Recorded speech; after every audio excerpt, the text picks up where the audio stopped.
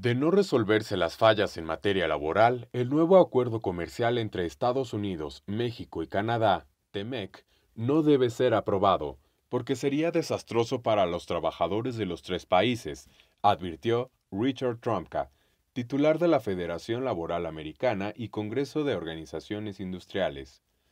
The Mexican government has the fewest inspectors of any Latin American country.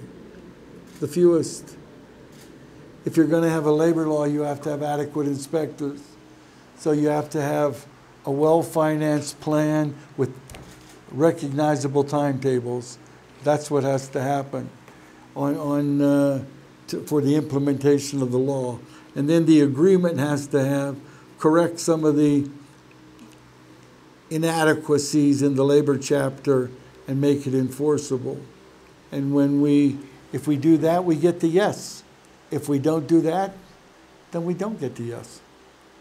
El mayor líder sindical de Estados Unidos y opositor al T-Mec expuso que en la nueva versión del Tratado de Libre Comercio de América del Norte no se puede cometer el mismo error del primer acuerdo, en el que se favoreció a los ricos y a las empresas transnacionales.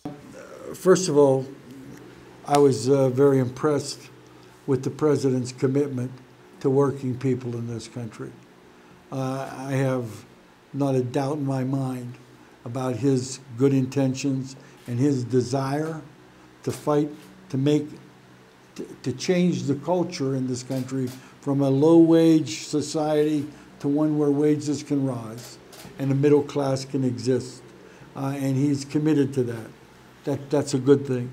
We still have parts of the agreement that we think need to be worked on. So we will work on those parts of the agreement. We want to make sure that the laws that were adopted here can be enforced. Because if they can't be enforced, they're useless. If the trade agreement can't be enforced, it's useless. And an unenforceable trade agreement is a windfall for corporations and a disaster for workers. Richard Trumka se reunió con el presidente Andrés Manuel López Obrador y enfatizó que el trabajo de ambos es para ayudar la economía de los trabajadores. I could say it was a positive. We were both looking for solutions. Everybody in the room was looking for solutions.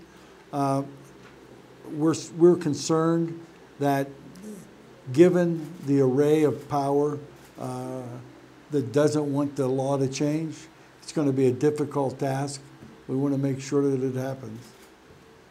Anybody who has benefited from the old system wants to maintain the status quo. They don't want wages of the Mexican worker to rise. They've been doing quite well by keeping wages low. And that's just not an acceptable way for us to agree to. My brothers and sisters in Mexico deserve to have fair wages and dignity and a share of the wealth that they help produce. And we think this agreement can do one of two things.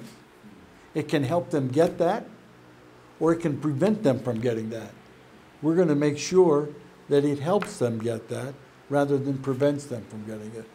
The Mexican economy is 68% driven by consumer spending.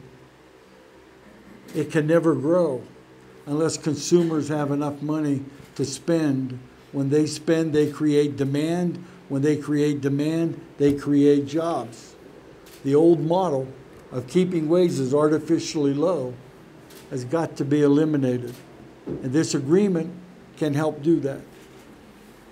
So that's until the trade agreement addresses that, it's going to be difficult.